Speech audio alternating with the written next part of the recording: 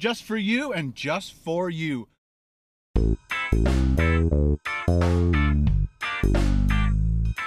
Hey YouTubers, it's Ken from KBDProductionsTV. Welcome back to another Domik food review just for you. I am still here in Pasadena, California, and I thought before I jump on a plane back to Toronto that I would try the best breakfast ever, and that is 2 milkshakes from Jack in the Box. Because I'm not going to be coming down here anytime soon, and I got to get these reviews done for you. This is what I do just for you. So this is the chocolate Oreo, and this is the peppermint Oreo. So I thought I'd buy both of them and make this my crazy ass breakfast.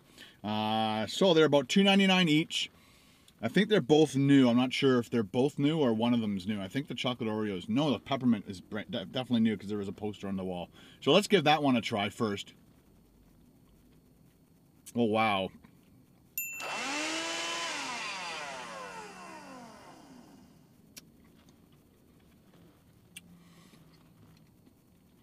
That is pretty good.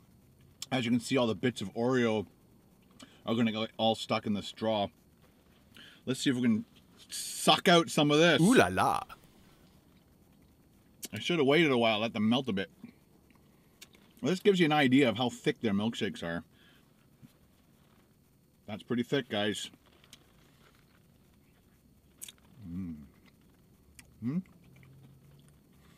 Nothing like chewing a milkshake.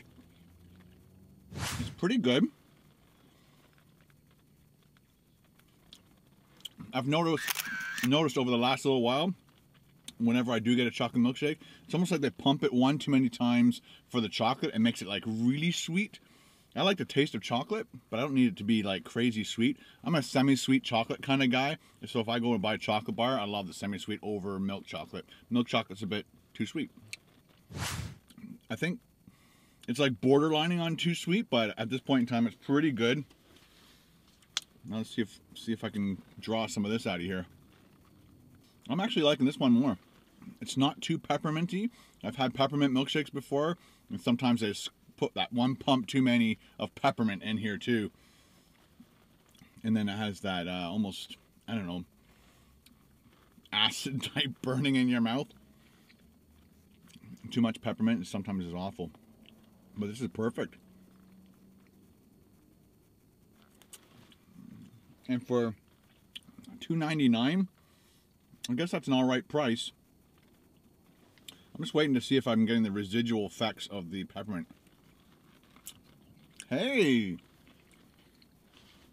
That's a good cherry. They're whipped cream. Let's check it out.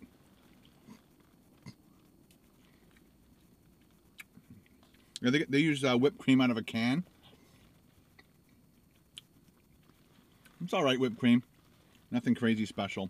But this milkshake is.